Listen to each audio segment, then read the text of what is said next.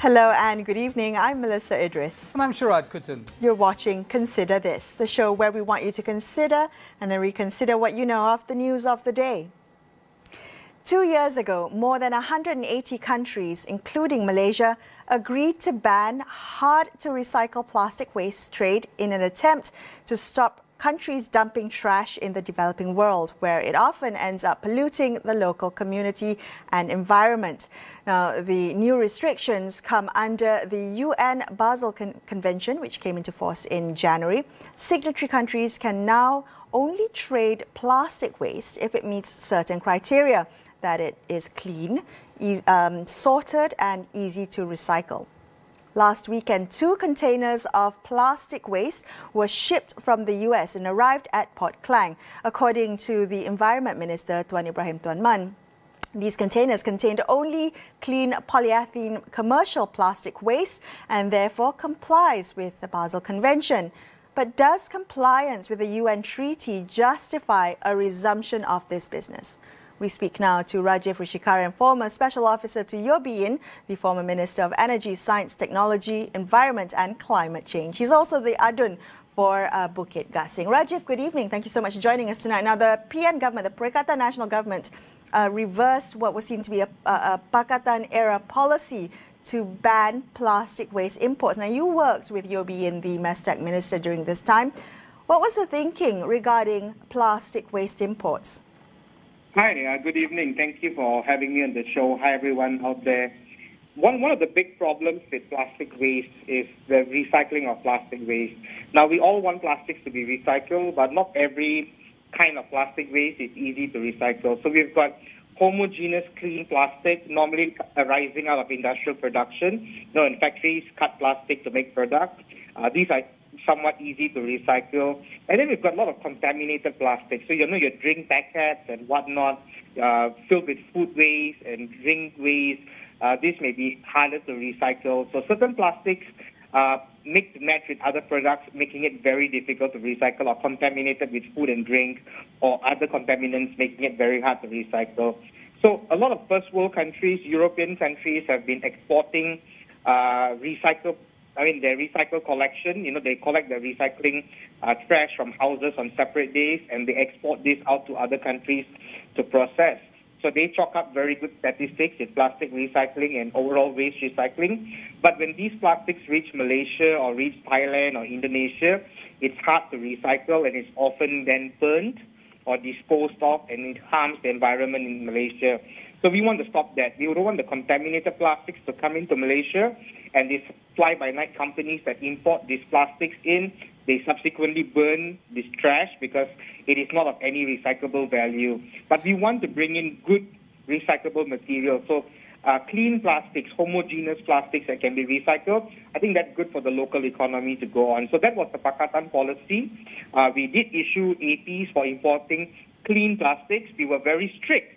As you've seen UOB going down to the port many times to inspect containers alongside the DOE. Our DOE during our watch was very strict to ensure that containers of plastic waste coming into the country met the criteria of clean plastic that can be processed. Right, Rajiv, can I interject? So what you're saying essentially is that this is, in some sense, a continuance of a Pakatan Harapan policy.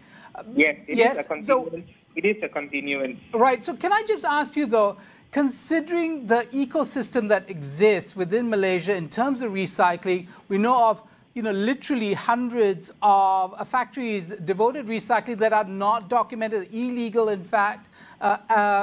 Is there still a problem? Even if it's clean waste coming in, can we ensure that the highest standards are being used in dealing with that waste? Okay, so even during our time, there were companies, factories that had been licensed to bring in these plastic waste. Now, factories can comply to DOE's strict standards and do it without causing harm to the environment. The problem is we have these hundreds of fly-by-night factories that you talked about. These are factories which have no DOE approval, no local council approval. They set up shop without following environmental standards. They contaminate the rivers around them. They contaminate the air around them. And these factories must be shut down. So DOE must be strict with these factories, just like DOE must be strict with the containers that come in, because DOE has the power to inspect the containers that come into Malaysia to ensure that these containers are clean plastics and they are going to the right factories which are already licensed by DOE. Do we know that, Rajiv? Yeah. Do we know if that all shipments into Malaysia of plastic waste are being inspected to ensure that they're actually clean plastics and not contaminated plastics? So this must be done by DOE. So right now, since we are out of government, I do not know that the level of scrutiny that is being applied. But during our time in power, yes, we applied a very high level of scrutiny. We deployed manpower and resources into checking that the containers that come in are clean plastics. And we were actually bold enough, and we got international recognition for turning away containers of dirty plastics, contaminated plastics. Rajiv, I think there might be still some disquiet about why the government is willing to do this. I mean, China in 2018, banned a whole range of waste products and decided it didn't want to get involved in this particular kind of industry. And there is a thinking that the countries that produce waste ought to deal with their own waste. Yeah. Why have we decided that this is something that we want to get involved in? I think when we talk about this, we are often referring to domestic waste. Your recycling waste that the trash compactors collect in front of your house. Now, we don't want these waste coming into Malaysia. We don't want these waste from Belgium and Germany and Poland and UK to come into Malaysia. So that should stop. And that was something that we pushed for, enforcing the containers that are coming in. Plus, during Pakatan's time in power, we were part of pushing for the amendments to the Basel Convention to stop the free movement of such waste. Now, it is deemed a hazardous waste, and the country that is receiving it needs to approve it. It cannot be a company-to-company transaction without the approval of the receiving country. So we're quite serious about this when we were in power, that we want to stop this waste from coming in. Germany must deal with their waste, Poland, Belgium, and so on. They should deal with their waste. We don't want them coming in.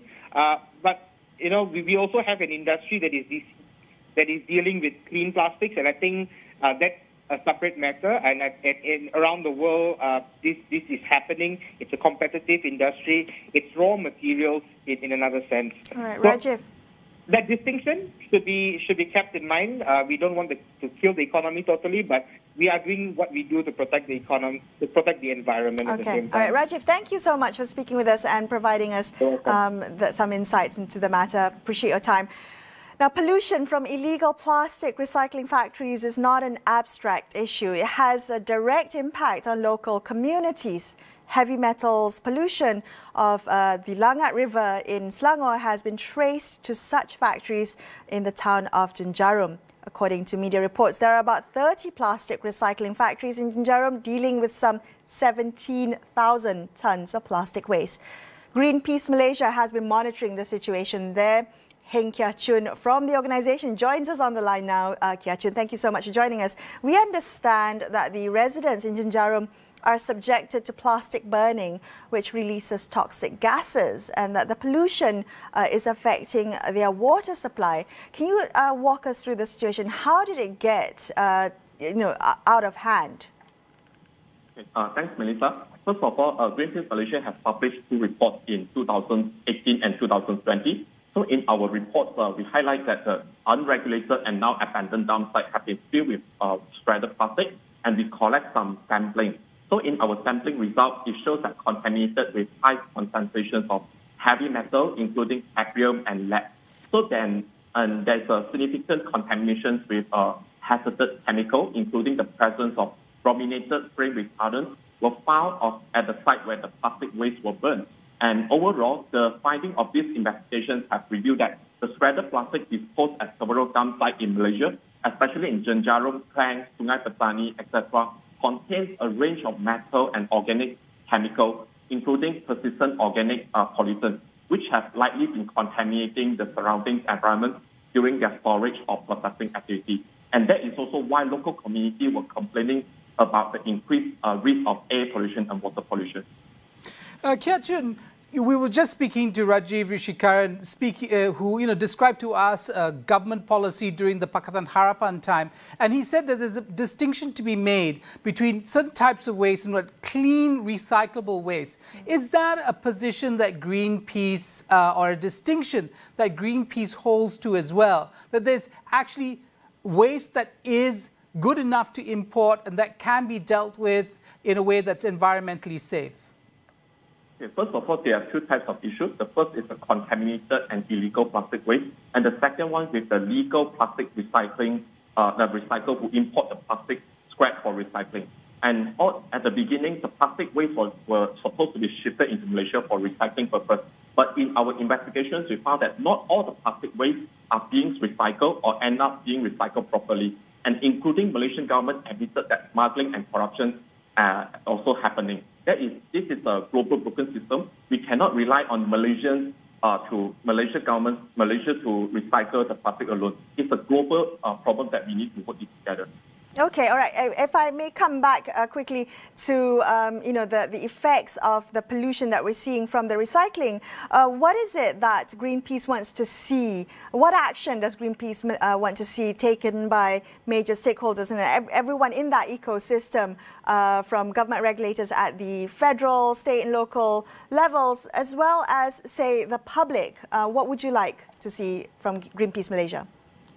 Okay, from the result and complaint that we have received, what we can see is Malaysia has issue with capacity deal with all this huge amount of waste, especially the contaminated waste that is hardly to be recycled. The example of health and environmental pollution in Malaysia taught us a lesson or even a wake-up call on the possible effect of unregulated plastic waste could have on the community when gone unchecked. Therefore, the government should review and strengthen its policy on this waste report and this waste import. So our final message is, if Malaysia does not have strict regulation and strengthened monitoring to plug these loopholes, we will still face the problem of waste dumping. Our conclusion is recycling is good. We should continue to recycle, but recycling alone cannot fix our global plastic pollution fast enough. As of now, the world has recycled just 14% of plastic packaging is used.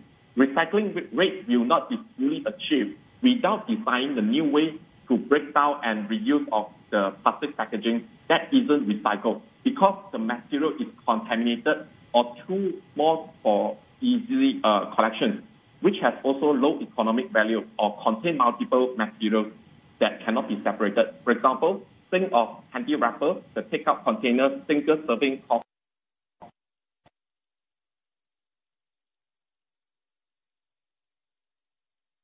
Rely on recycling to solve this global problem. That is also why developed countries should stop putting their responsibility on other countries for their own plastic problem and put in place to reduce single-use plastic. Again, this is a problem of overconsumption. The solution should be focused on reduction of non-essential plastic.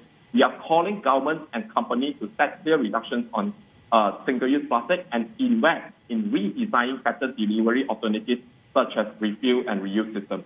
Okay, if I may come back very quickly to the recycling, and I'm wondering, because Rajiv talked a bit about the ecosystem and that there's a business proposition, there's an economic imperative for keeping this industry alive. How would Greenpeace encourage the public to think about that, and encourage policymakers to think about that? I mean, there is a cost, to recycle, because what we can see right now is some developed countries are taking advantage by exporting their waste to other developing countries who does not have the capacity to deal with all this huge amount of plastic waste. Plastic waste recycling is good, but we cannot just rely on Southeast Asian countries, especially Malaysia, as the developing country to do the recycling work alone. So the government should show their political willingness to tackle the pollution, waste pollution at the source. Can I ask you, do you think there's enough public awareness on this matter? Do you think that the public is aware of what happens when plastic is used and plastic is recycled? I remember that I think since two years ago, like many media keep saying that Malaysia is a Tong Sampah dunia, Malaysia is a world dumping ground. This one is a wake-up call to remind every one of us to take care of our environment. We can have a good quality of life without producing all this huge amount of single-use plastic waste. So it's time for us to reflect our, lifestyle without generating so much of single-use plastic.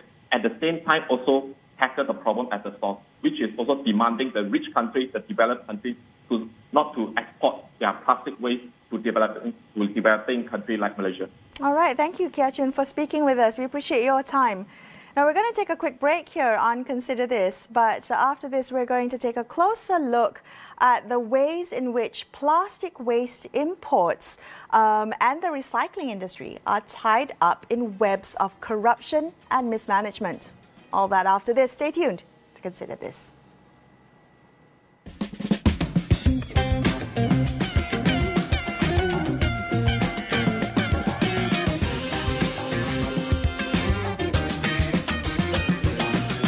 Di wilayah Selangor, kami adalah Melayu Islam. Orang yang membuat polisi. Kalau itu yang dikehendaki, fine. Mungkin kita berbeza pandangan. Tapi kita mempunyai kuasa yang boleh menentukan budaya di masa hadapan.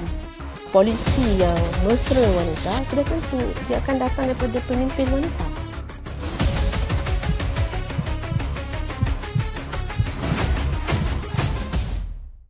kini berwajah baru. Ini pula susulan khas pesawat Back Air di Kazakhstan. Pesawat berkenaan dilaporkan tergelincir 2 kali. Notifikasi berita terkini dan navigasi mudah. Podcast dikemas kini dengan berita dan program. Rebirth, Reformasi, Resistance and Hope. Serta video tanpa had dengan scroll tanpa henti. Buat turun aplikasi baru Astro AWANI sekarang. Semua yang terjadi adalah berita, tetapi tiada siapa yang boleh bawakan yang terkini dan tergempar seperti kami. Dilihat hanya memberi wang tanpa matlamat yang tepat. Dia tidak melakukan apa-apa kesalahan. Untuk mendapatkan jawapan yang bermakna, kita perlu soalan yang tepat. Amat sedih dengan apa yang berlaku ke atas. Tiada ruang untuk berita palsu. Negara kita telah merekodkan kes harian baru sebanyak hanya fakta yang diberikan. Amat penting untuk meneruskan perjuangan negara melawan pandemik ini. Sentiasa memastikan suara anda, suara rakyat didengari. Kenapa? Membawakan apa yang penting di mana sahaja anda berada. Kerana kita hendak putuskan.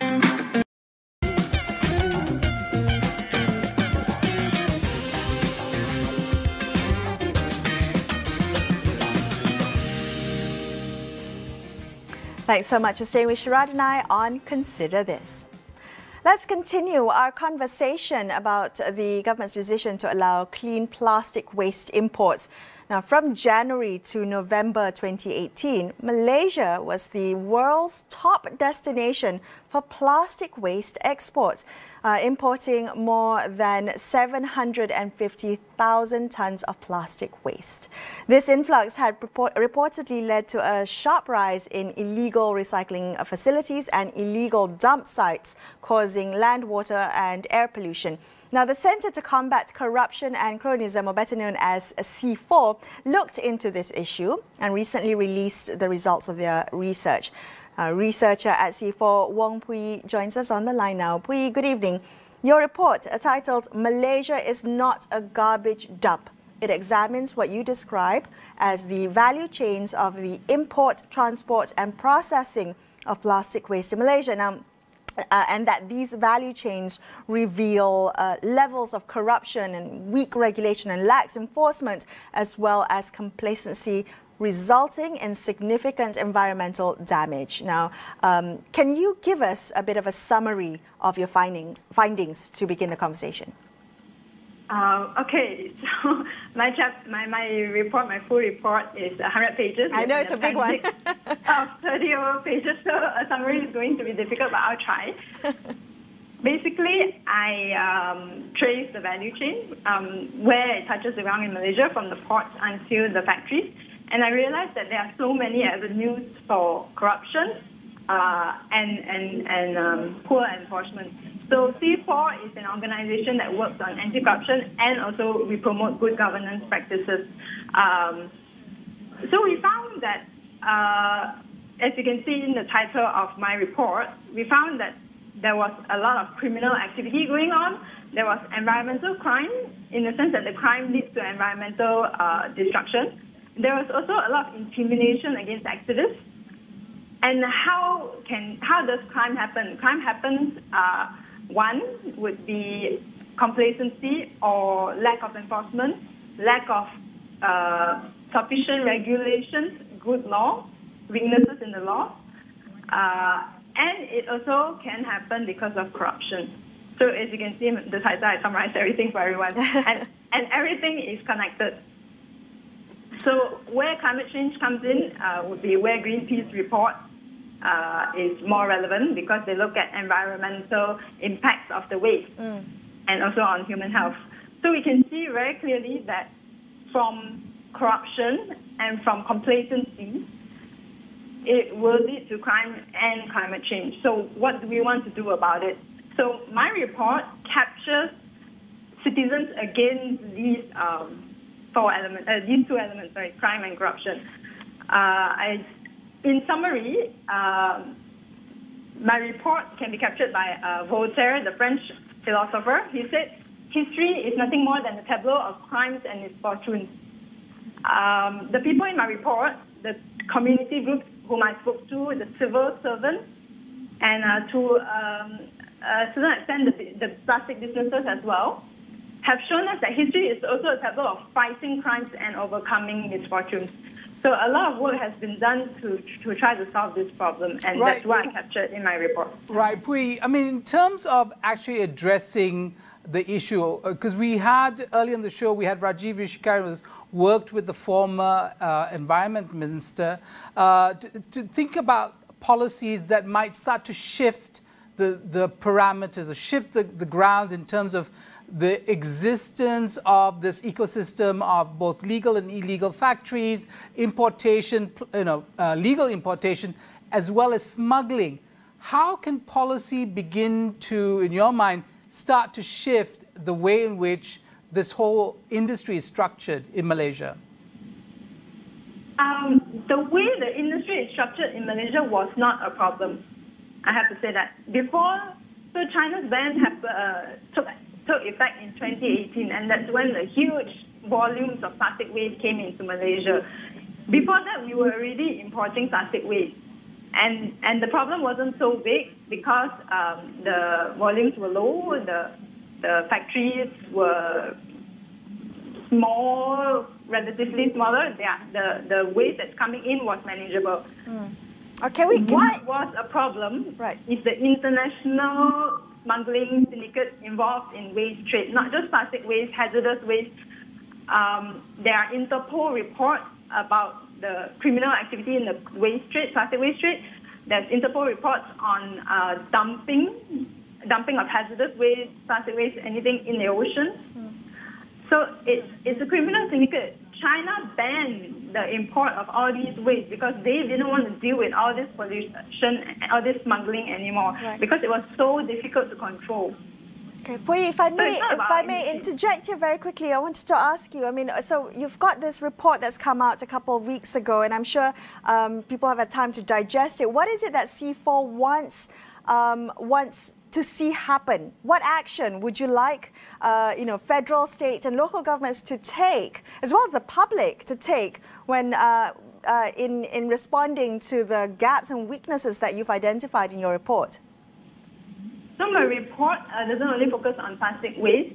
One chapter is expands a little bit on the problems of governance when it comes to industrial development. There's a lot of problems with the sitting of our industry, the approval of manufacturing licenses. There's a lot of unknown happenings going on. You can see my report to find out what happened. So we really need to ramp up our enforcement efforts, our investigative efforts. We need to ramp up our anti-corruption efforts. So the National Anti-Corruption Plan that was introduced by the former federal government, which the current federal government said that they will continue to uphold, is very important because they talk about whistleblower protection, freedom of information. All these are procedural procedures that are very important to fighting corruption. So in my report, I outline how complex governance is. Number one, that there's corruption and it's so difficult to catch across all agencies, local government, state government, federal government. Number two, governance is very complicated because there are so many agencies and every agency have their own bidang kuasa, punca kuasa, they have their own jurisdiction.